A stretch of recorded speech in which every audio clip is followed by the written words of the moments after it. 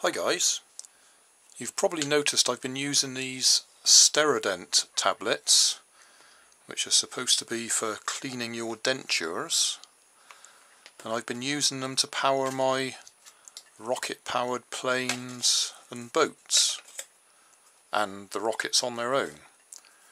Well, this tube is nearly empty. There's 30 in a tube. Yep, and there's one tablet left in there, but the tube itself looks to me like it might work as a rocket. It's not a terribly strong seal on there, so I don't know how well it'll work. It'll probably just jump up like that or something. But I'm going to stick some fins on it to make it into a rocket. Don't know if the camera will pick it up, but conveniently it's got 4 lines there that I can use to line up the fins. So I'll draw some lines down here in line with them, and then stick some polystyrene, the same stuff that these wings are made out of, as the fins. And then we can go and see if it works. I'll just cut up one of these polystyrene or styrofoam plates to make the fins.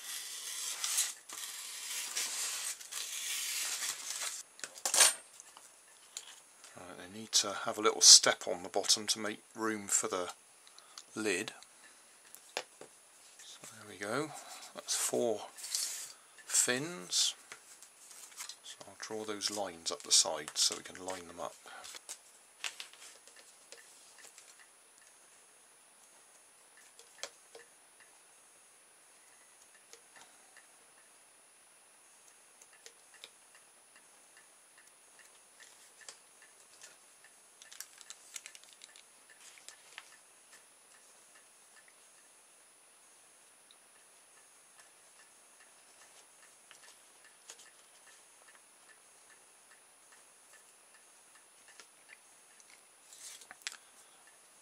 These have got a very slight curve to them, which might help. It might actually make it spin a bit when it goes up in the air, and that should increase its accuracy, I was going to say. Distance, I hope. If it actually goes at all. It all depends on how well the lid seals.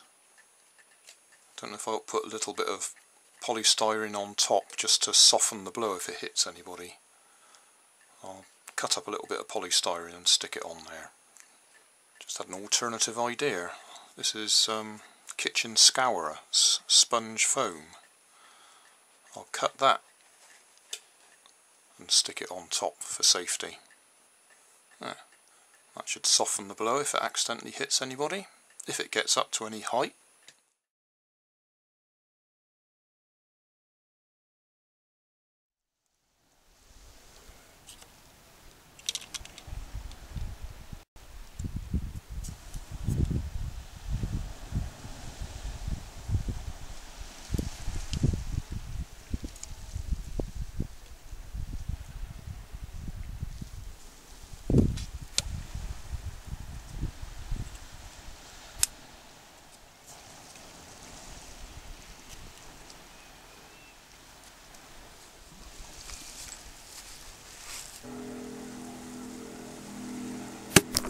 Wow. Oh God! I don't know if I got it because I was looking and I jumped.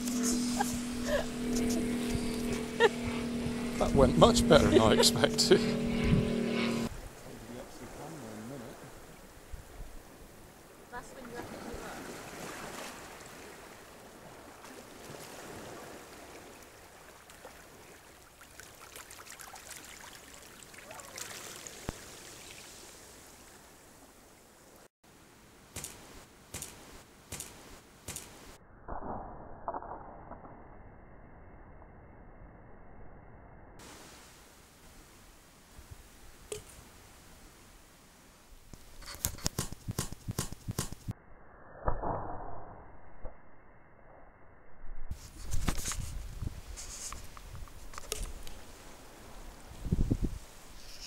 Well, that was typical. That one went off when I was fiddling with the camera trying to get the angle right. So I doubt whether I got any of it.